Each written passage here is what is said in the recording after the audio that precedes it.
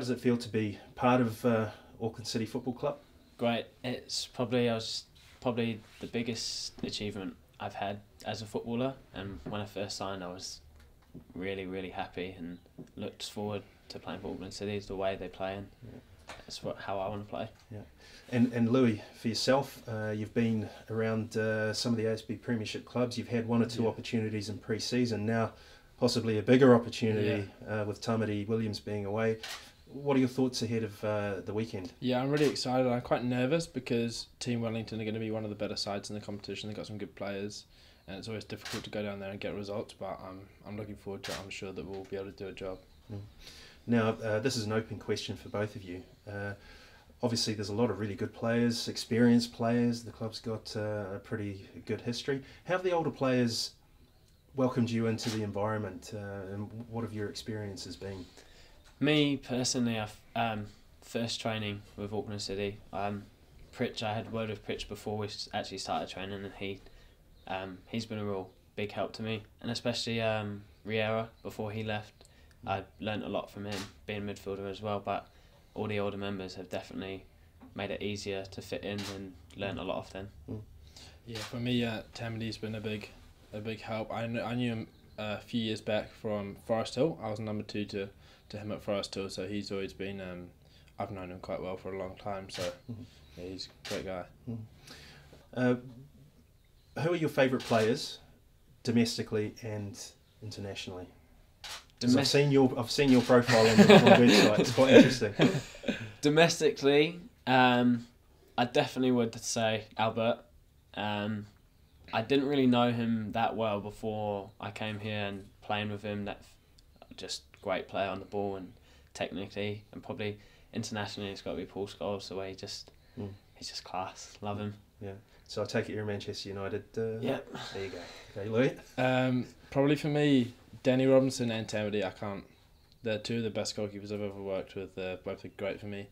And internationally, probably Steven Gerrard. And I would take it you're a Liverpool supporter from that response. Is there any banter between you guys based on that derby match that swings around? There is a bit. Sometimes we'll watch the games together, and whoever comes out on top gives it large. But speaking of banter and giving it large, what's the experience like in that regard with Auckland City? You have to be on your toes. Yeah, it's good. There's a couple of characters in the dressing room that like to give nicknames, this and that. Yeah, but, sexy eyes. Yeah. Definitely have to be on your toes though. Yeah. Have you set personal targets as within the team collective objectives for the season? Personally, for ourselves, as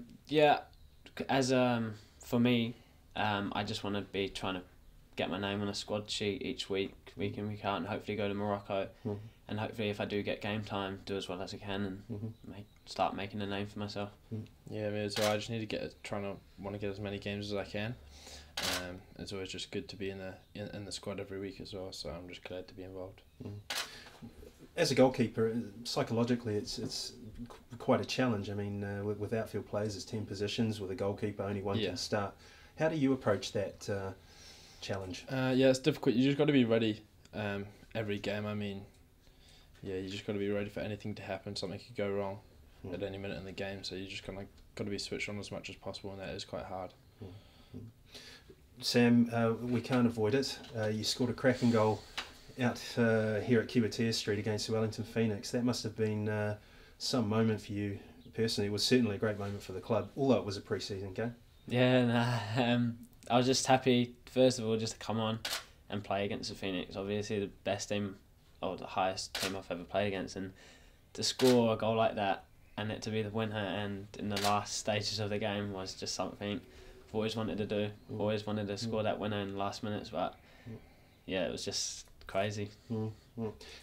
After that, did the team sort of bring you down to size? Did they try and keep it in perspective for you? Yeah, Ramon had a little word with me just to keep my feet on the floor, but I think I was never going to I know it was just a pre-season game, and I think it was good for me to get that, so it made people think. But I definitely wasn't going to go walking around at City trainings back then.